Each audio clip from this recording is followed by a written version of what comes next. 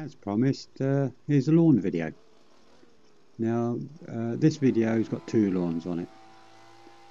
The first one is this, what we'd class as a postage stamp lawn, and the next one's just a little bit bigger. But this first one you're going to see cut a whole lot done in real time, and as you can see it's rather damp.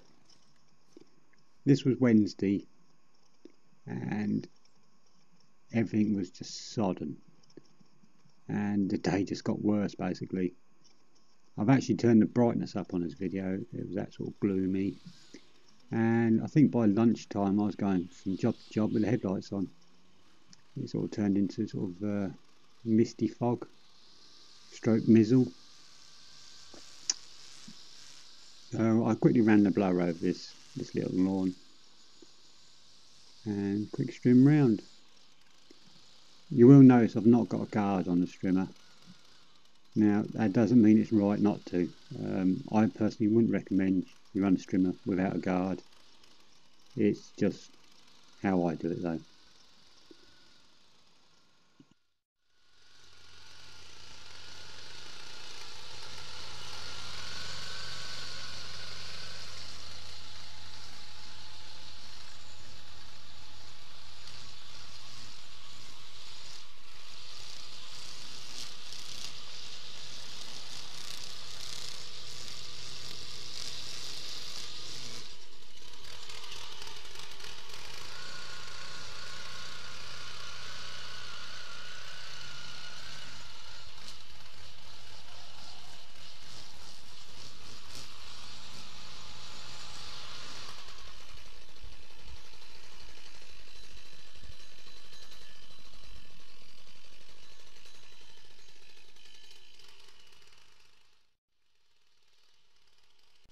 I know sort of some people, I'm not saying everyone, but I know some people don't like doing these little tiny lawns. I don't mind doing them actually. Sometimes they are the easiest. They're only profitable though if you got them all in the same area. When I did this, was the first one of the day. I think I did about 4 or 5 all in the same village. The next lawn you'll see would be the second one I did. And they're done at a minimum. I ain't gonna say what price, but they're done at a minimum price, and you can do them so quick. You know, hour and a quarter I think it took me to do the 4, and yeah, they're good jobs to do. I think. I mean, I do like doing the big lawns as well, but these sort of little lawns are they're a good little money maker really, from my point of view. Plus, mostly because they're sort of retired people, they're in and they pay you there and then as well, where a lot of the time you're messing around sending invoices and emails, sorting payment out. You know, they pay there and then, which is always good. This was actually the last cut of this particular little lawn this year. So last week, apart from Friday, everything was just so damp, and I've actually had to keep off quite a few lawns because it's quite sandy soil around here, and the ground's got so soft now. The lawns are going to start rutting, and they can rut real bad. So you sort of have to pick your moment or choose which lawns you want to go on, and sort of some of the, should we say better lawns, but you know, all lawns are important because they all pay you.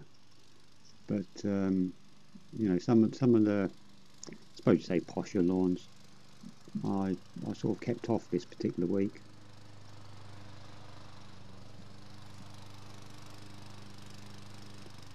This is the 16-inch Husky, and to be honest, I won't say wet, that's wrong.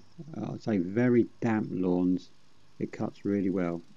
It don't drop, which we all know. You know, that's usually the worst thing, isn't it? When you're going along and you see wet clumps of grass dropping out the bottom of the mower to one side. But I've never had that problem with this so far, touch wood. But as I say, that's very damp grass. I mean, I'm not going to say wet because everyone's definition of wet grass is different. You know, if it was sheeting down with rain, this I personally don't think this would be the best mower for the job. But heavy dew, etc. You know, it's a good mower for it. And it's actually surprising how big a lawn you can cut with just a 16-inch mower. It really is.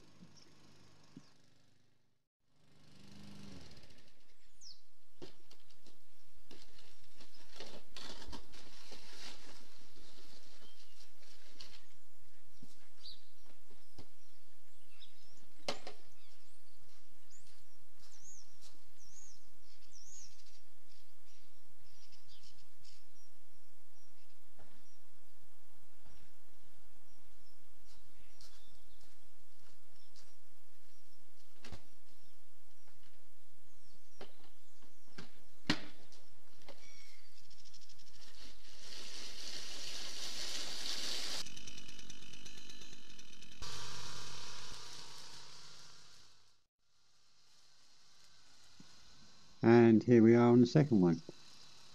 Again, very wet. I've run the blower over it just quickly and sort of pushed them leaves onto the lawn, so tidies it up at the same time.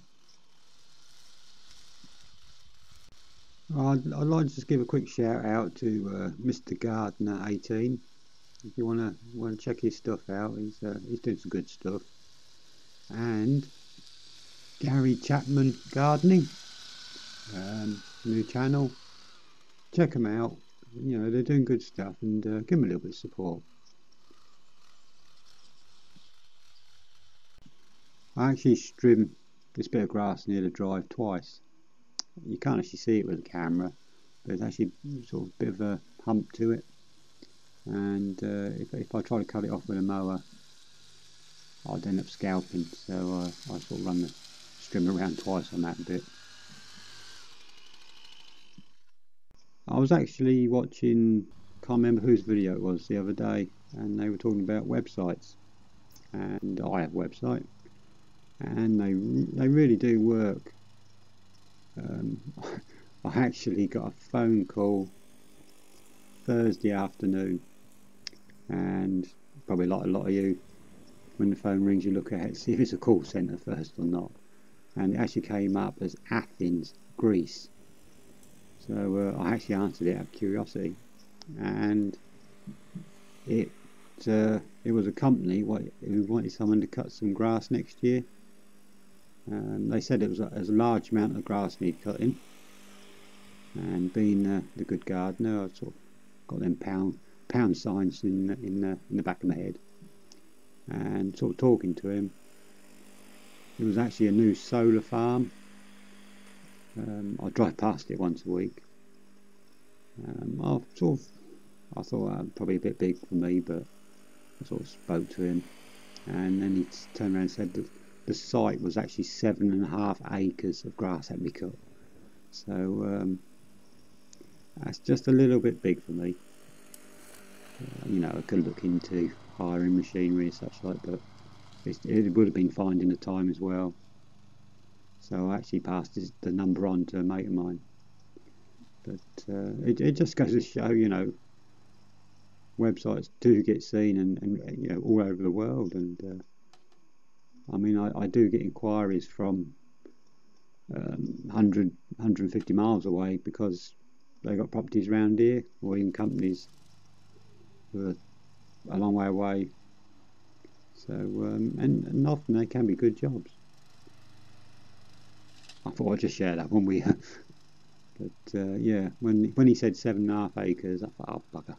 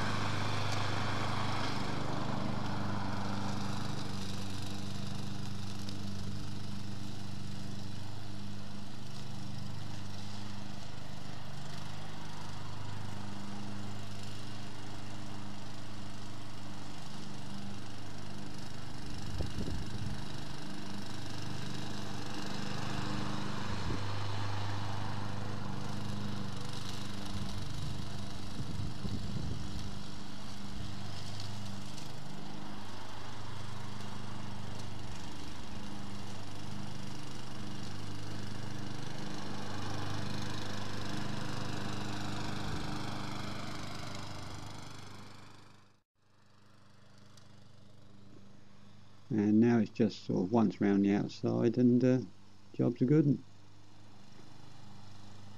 Hope you enjoyed, and just like to say thank you to everyone for subscribing and liking.